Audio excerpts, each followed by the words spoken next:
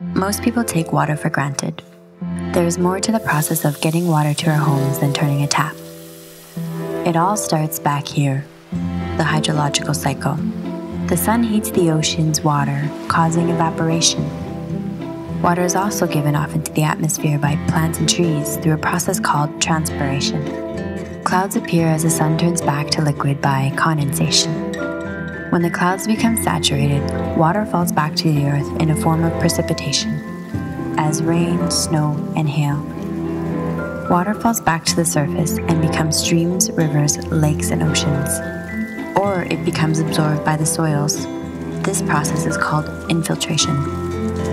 Water not absorbed by the soil continues down to join the water-saturated zone, referred to as groundwater or aquifer, by a process called percolation. This water is accessed by wells.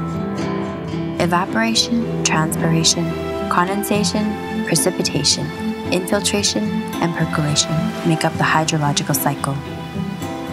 A community's water source can also be from surface water.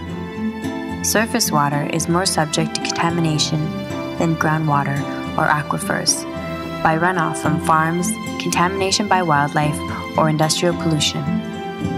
It therefore requires more treatment than water from a groundwater source.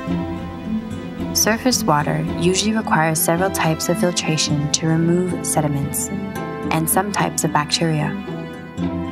Both surface and groundwater are then disinfected through the process of chlorination.